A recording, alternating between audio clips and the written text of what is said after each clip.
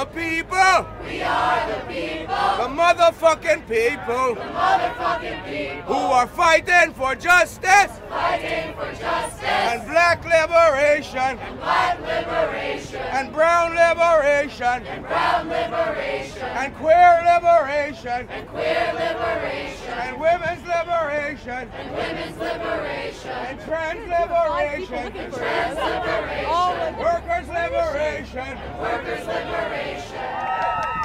Hey, so black trans lives matter. We have a place. We have a place in this earth, in this city, in every damn city. Why? Because our lives matter. Every year I do a day of remembrance for the trans women that have been murdered all over the world, especially New York City. And the list has gotten way bigger. This year, since Trump got in office, we have lost so many trans women. But that's not our fault. We should be able to live peaceful and free. Our lives matter. My life matters. I got up this morning at 5 o'clock in the morning, like I do every Saturday, to serve communities. Not one community, not a trans community, but all communities. I give out food every Saturday. That means as much as people say my life don't matter, it matters enough for me to help every fucking body. These are policies that are out here killing our black and brown trans people. So we say fuck that. And we say fuck you, de Blasio. We say no to reforming Rutgers. We're saying yes to shutting Rutgers the fuck down. Can we say shut down Rutgers? Shut down Rutgers! Shut down Rutgers! Shut down Rutgers! My black and Latina ass has known all along the United States has been racist as hell since day one. And that racism isn't only exists in the South, it also exists within supposedly liberal New York City as well. And just because slavery and Jim Crow may have been abolished does not mean that the systematic institutionalized racism in our society simply hasn't taken another form. While reform definitely is necessary, we will not achieve full liberation until we address the fact that we are living in a state that is built upon white supremacy. The system is not broken. It was always meant to be this way. Wake up, white America. We are living in a white supremacist nation, and as a result, black people are under attack. And neither Trump nor de Blasio are doing shit to address this.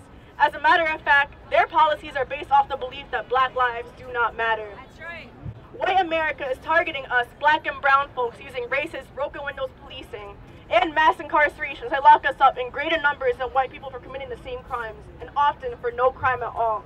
Why are these pigs arresting people for simply not being able to afford public transportation? Being poor should not be a crime, nor should being black or brown. That's right. That's exactly what broken windows policing does. It turns us marginalized folk into criminals. Oh, and by the way, I am sick of shitty white leftists who say that Marxism should only focus primarily and specifically on class. That's right. And that focusing on identity politics is a distraction from true Marxism. If your socialism does not put oppressed people at the forefront, then your socialism is useless.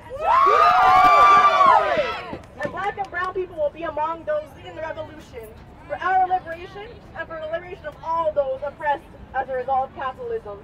Fight for socialism, comrades, and fuck the NYPD. Fist up for truth! Fist up for justice! Fist up for truth! Fist up for justice! Fist up for truth! Fist up for justice! Thank you. Ashe. Black lives matter! Brown lives matter! Lose the job, that shit don't matter. Black lives matter! Brown lives matter! Lose the job, that shit don't matter. Justice! Now! Justice! Now! Shut down! Shut down! Shut it down!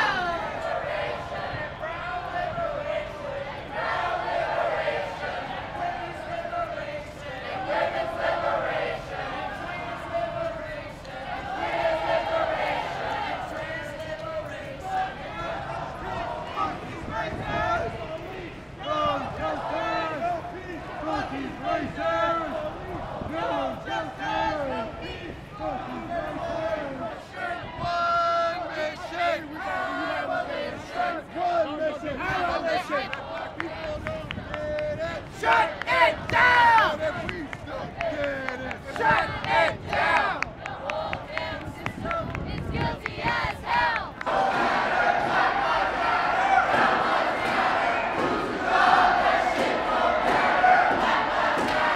All lives will matter. Black lives matter.